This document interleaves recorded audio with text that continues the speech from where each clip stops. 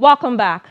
The much-awaited forensic report from the Lekki toll gate as to the events of October 20, 2020 has finally been submitted to the Lagos Judicial Panel on restitution for victims of SARS and other related matters.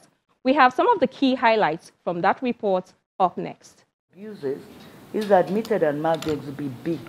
It's the 122nd sitting of the Lagos Judicial Panel on restitution for victims of SARS-related abuses and other matters. And the focus at these proceedings is the long-awaited forensic report from the Lekki tollgate shooting of October 20, 2020. On the 29th of December 2020, the Lagos State Government had engaged Sentinel Forensic Limited, a private company, to conduct a crime scene investigation, examine the Lekki Concession Company's CCTV footage, and give digital expert opinion on the recording of the incidents, as well as any evidence recovered during the visit of the panel to the scene. A director of the forensic company, Joseph Funshoako, compared the evidence submitted, and this is the findings as to the ballistics. The Nigerian Army submitted 4 ammunition. 2 of them were 7.62 by 39mm caliber, and that was the live one and the live that hadn't been fired. And 2 of them were 7.62 by 51mm caliber. They are both different. You have 7.62 by 39mm ammunition. One fired, and this was of the live kind of ammunition. And one was a live ammunition that was not fired. Then you have blank rounds that were tendered. One of those blanks was fired, and one of those blanks was not fired. And the blanks that were tendered were 7.62 by 51mm, which is quite different from 7.62 by.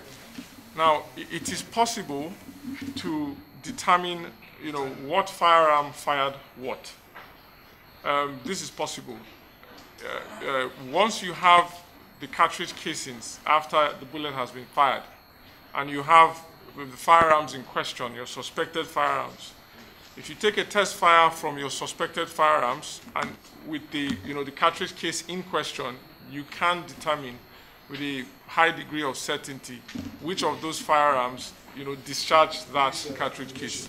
We can't say what time it took place, but we can tell you if that firearm fired this ammunition. I mean, to determine the time, you may have to rely on other things, but what we'll simply do is a ballistics matching to see if this casing fits this firearm. On the video evidence submitted by the Lekki Concession Company and the investigation of the crime scene, the forensic expert gave this analysis. For the digital evidence, the authenticity of the video evidence tendered by LCC could not be determined as we have no access to the servers from which the source recording was made. However, during extensive visual examination of the captured footage, because we reviewed the footage frame by frame, the evidence, that's the footage given to us, did not show any signs of being doctored. So the time frame and the pixel were consistent, suggesting that the integrity of The panel has adjourned till Saturday, September 11, to give lawyers in the matter an opportunity to study the forensic report so that they can cross-examine the expert witness on his findings. And just before we go, let's bring you a recap of some of the legal stories that made the headlines. We begin with a report that the Chief Justice of Nigeria and Chairman of the National Judicial Council, Justice Tanko Muhammad, has held a marathon meeting with the 6 chief judges invited over the conflicting ex parte orders emanating from different parts of the country. A statement from the spokesperson of the NJC, Sojuyi, says that the CJN first had a one-on-one interaction with the chief judges as well as the chief judge of the FCT, Abuja.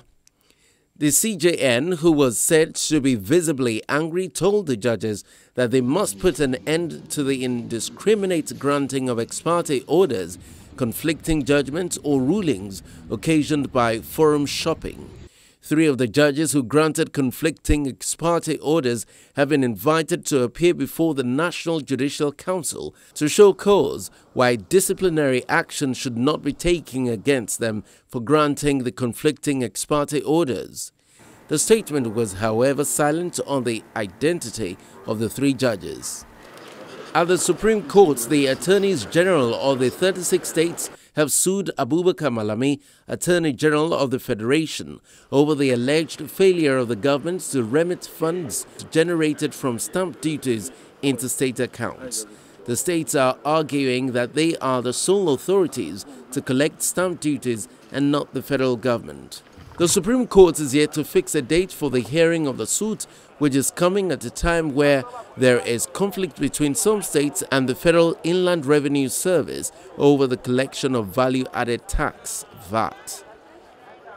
Meanwhile, the appeal court sitting in Abuja has ordered all parties to maintain status quo and refrain from taking action that would give effect to the judgment of a federal high court in Port Harcourt that allowed the River State government to collect value-added tax pending the hearing and determination of the instant suit. A 3-man panel of the appellate court led by Justice Haruna Tsamani gave the order on Friday while ruling on an appeal filed by the Federal Inland Revenue Service. And away from issues of revenue, the 12 associates of Yoruba Nation agitator Sunday Adeyemo, also known as Sunday Igboho, have instituted a rights enforcement suit against the Department of State Service for being paraded in the media as criminals. They filed the suit before Justice Obiora Egwuatu of the Federal High Court, Abuja. In the suit, Igboho's associates sought a declaration of the court that their detention beyond 48 hours and their media parade without a court conviction constituted a breach of their fundamental rights. They also sought an order of perpetual injunction restraining the DSS from interfering with their personal liberty and freedom of expression. Similarly, the applicants asked for an order granting the sum of 100 million naira for aggravated and exemplary damages against the security outfit for what they termed a serial breach of their constitutional rights. During the proceedings, counsel to the DSS, Idowu Awu, told Justice Egwuatu that his case file was stolen from a member of the legal team who was meant to bring it to the court. Justice Egwuatu has, however, ruled that the file of the fundamental rights suit would be returned to the registry for reassignment since the court's vacation is ending soon. In another rights-related suit, the detained leader of the proscribed indigenous people of Biafra, IPOB, Nnamdi Kanu, has dragged the federal government of Nigeria to an Abia State High Court. The federal government, the Nigerian Army, the Department of State Service, and the Nigeria Police are respondents in the suit. He also asked the courts to mandate the respondents to pay the sum of 5 billion naira for the physical, mental, emotional, psychological, and other damages he claims to have suffered. The next hearing date is set for September the 21st in Umuahia. And we round off with the reports that Chidinma Ojukwu, the suspected killer of the chief executive officer of Super TV, Usifo Ataga, is to face prosecution for murder. Counsel to the police, Cyril Adjiofor, told Magistrate Adeola Adedayo that the police had received the legal advice from the Office of the Directorate of Public Prosecution, DPP, on the case.